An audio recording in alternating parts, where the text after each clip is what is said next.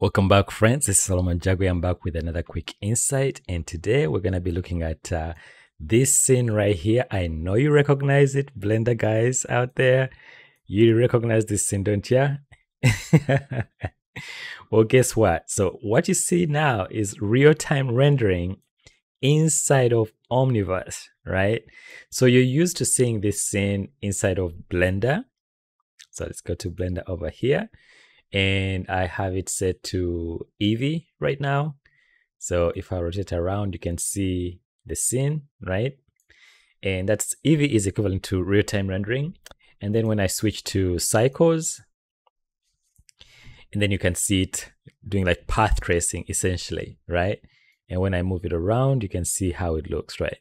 So today I'm gonna walk you through how to get this scene from Blender and render it inside of Omniverse. And what is cool is that this is real time. So this will be the equivalent of Eevee right now as I'm rotating around. But you see how much faster even that is compared to Eevee, and how beautiful the renders look, retaining all the lighting.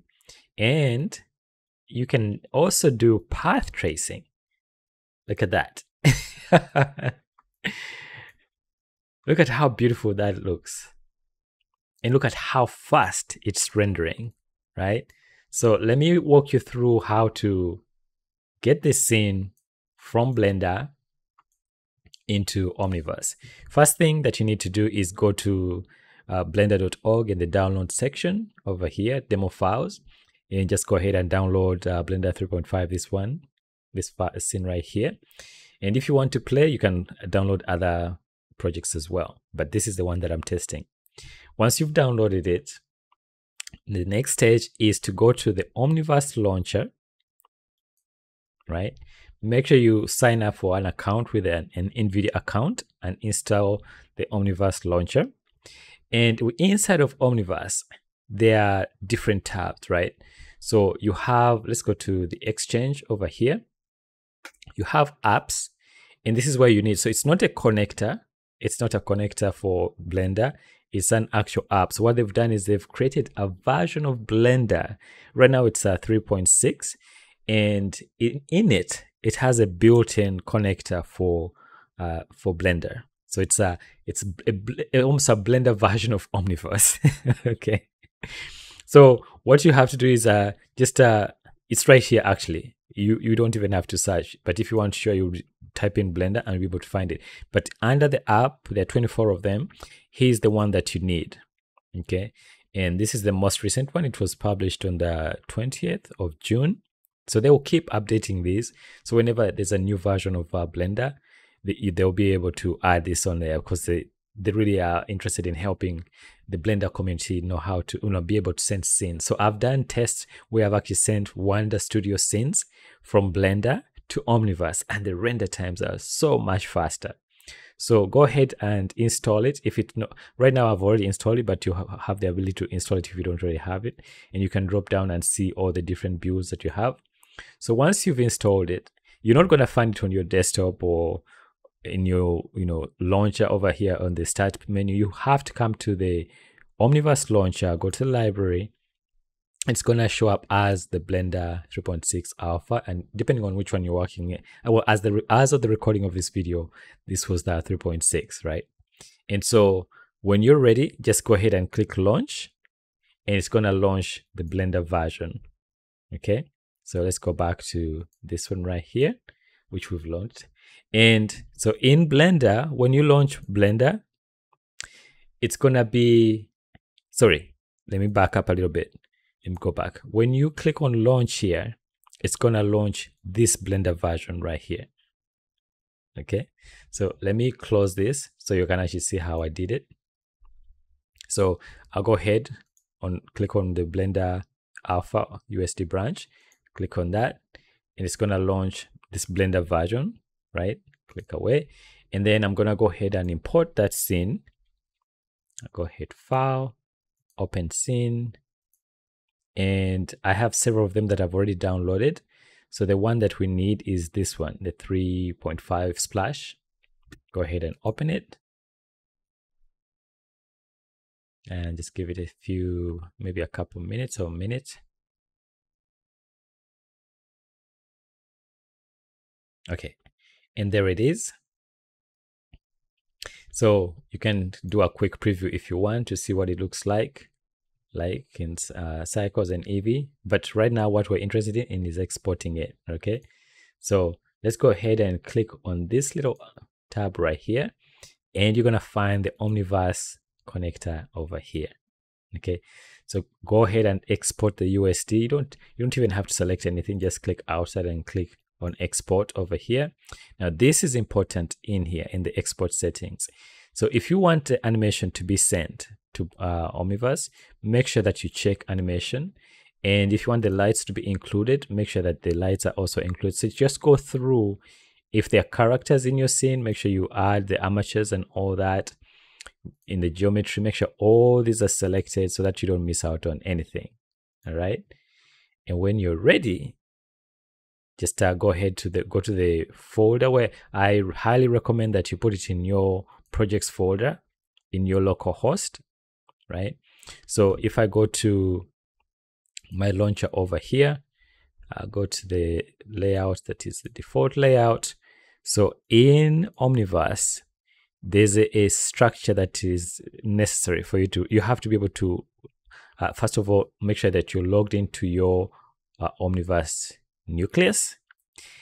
You have to use your account, your NVIDIA account, and then create a projects folder under the Omniverse tab, not on C, not on the drive C over here. Create it under here. Create a projects folder, and then put it just create a folder here. I have a Blender, and then you can also create this folder while you're exporting. So let's go back to Blender over here. So we've when I was browsing, I was able to find my folder using the local host project, which I had already created. But you can also, once it's selected, you can click on the plus sign here and add a new folder. So let's say just Blender 2. Click OK. And give it a name.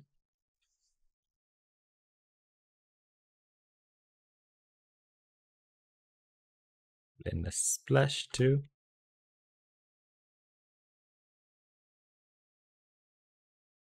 Okay. And let's make sure that we can see the bottom part here. And click OK. So make sure you scroll all the way down, click OK. And I'll give it some time to finish exporting. And usually I don't see like a progress bar, but this little icon will show up. Just give it time. Depending on how heavy the scene is, you may have to wait a little bit, or it might just go super fast. But give it time. Don't interrupt it. Let it export and do its thing. And when it's ready, you'll be able to load an Omniverse over here. And so it will show up in the folder that you created. So if you go back, there's Blender 2. You can see it over here. And there's the splash scene. And that's about 98. So let me check and see if it's done. Yeah, it's done. Okay. So let's go back over here. Let's create, just do file new. Don't save. And then here, just simply double click on this USD file. And there you have it. Isn't that amazing? So the default lighting is gonna look like that. It looks washed out, but what you need to do is simply go to the perspective camera over here and enable the auto exposure. And you can also find that under render settings, and under post processing, it's the same button right here. Just turn on auto exposure, and there you have it, guys. And now you're free to switch to path tracing depending on what kind of graphics card you have. I have the 6000 ADA, the RTX 6000 ADA version. It has a 48 gigabytes of RAM, but you can see here. So when I switch to path tracing, look at how fast it renders. So 512 samples, it's gonna achieve that in, let's see, in 9.8 seconds. So every time I refresh, it's gonna, so here you can see when I scale my window, you can see the size of the screen enlarging, getting larger. But there you go, you have it, guys. If you want to like super fast renders of your Blender scenes, make sure you go to the Omniverse launcher, go to the Exchange, go to the app section over here and look for the alpha build of Blender. Click on that, install it, and then it should show up on your library. Launch it, and you have this ability to import USD files made in Blender. So once it's loaded, this extension will be added over here, the connector, and you'll be able to click export and bring it into Omniverse and be able to get fast renders. So you can imagine how fast it's gonna be. Like if I wanted to create an animation, like a fly through, that gives you an idea. If you have a really good GPU, that's the kind of speed that you expect. So this is amazing. The quality looks awesome.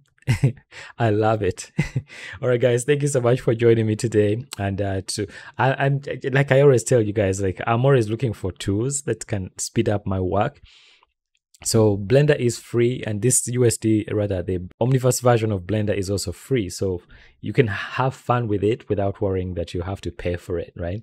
And you'll be able to send any scene out of Blender into Omniverse and render it super fast. You can use real-time rendering, or you can use path tracing with the bounce lighting and global illumination. Awesome GI. So that's what I wanted to share with you guys. Thank you so much for joining me today. If you're new to my channel, I kindly ask that you spare a minute to subscribe and hit that notification bell so you're alerted when I post a new video. And as always, dare to dream big, guys. Never give up on your dreams. May we continue, as always, to use these tools to tell our stories, right? And always look up. Don't get so locked up in your environment that you forget to look up to see what else is available to help you bring your story to life. I'm always praying for you. Please stay safe. Much love. Bye for now. Kitty in the TV. That's cool. All right. Bye for now, guys.